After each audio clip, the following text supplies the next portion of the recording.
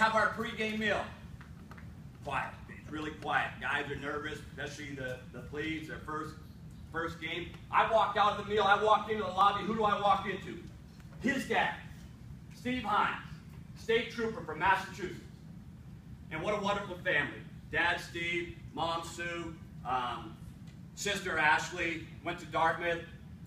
Mikey went to Wesleyan, Trevor, Batson. And you know what? I think the end of Beast, I think Steve, Ashley, Trevor, I think they're all going to be here. They're going to do this march back. Which I'm telling you, it's going to be a piece of cake. You guys are going to get that done.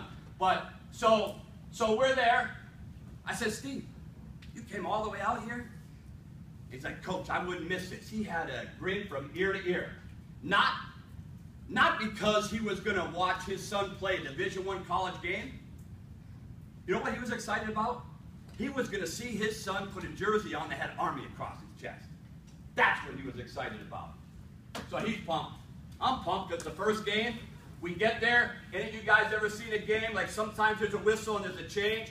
Or sometimes it's all hell breaking loose. Guys come to the bench, guys hop over the boards, and there is a science to it. Some people say, how the heck, what are you guys doing?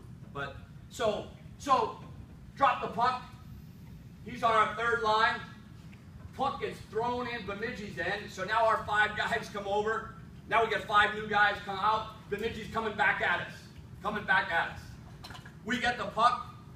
Here it is. Somebody moves the puck to Heinze. And right now, Heinze's looking down saying, Coach, tell those guys I ripped that thing top shelf. All right? Well, it didn't quite happen like that. He got the puck. He skates over the blue line. He winds up. And I don't know if it was a knuckle puck or whatever. The goalie's waiting. Scores. First game, first shift, first shot. Scored. So now I'm on the bench thinking, oh boy, we might have something here, right? Maybe I found that diamond in the rough. We got a goal scorer.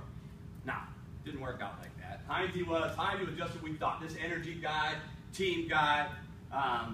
But you know what?